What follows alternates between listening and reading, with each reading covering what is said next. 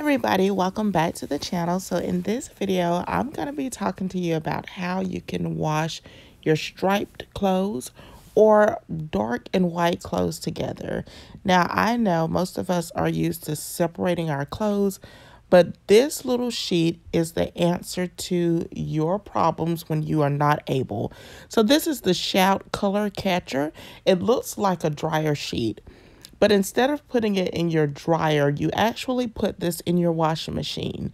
Now, I know this price seems a bit expensive, but this is because this is in bulk.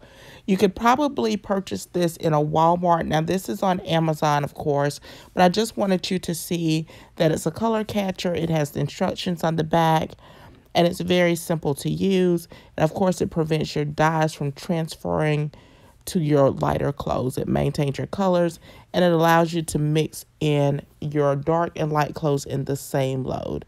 And of course, again, it traps it. Now, this is an example of when I use it. I have a comforter that's both black and white. So what do you do when you have no choice but to wash clothes that are both dark and light?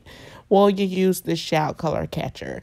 So that's it. It's just that simple. If you've ever had this dilemma with laundry, you just purchase a color catcher, and that will resolve your problems and save you lots of cash and having to repurchase items or toss items that have been ruined or where your dye has leaked in over to your light clothes. Now, I will say I'm not someone who's going to just toss in a red shirt with a white shirt. But again, if you have those instances where you can't avoid it, like with stripes, this is perfect. Also, for those of you who simply don't sort your clothes, or if you have a high schooler that you're trying to teach about laundry, you want to use these to protect your clothing. So that's it. I will, of course, leave the link in the description box below. But if you like the video, don't forget to give it a big thumbs up. Take care, and I will, of course, talk to you in the next video. Bye for now.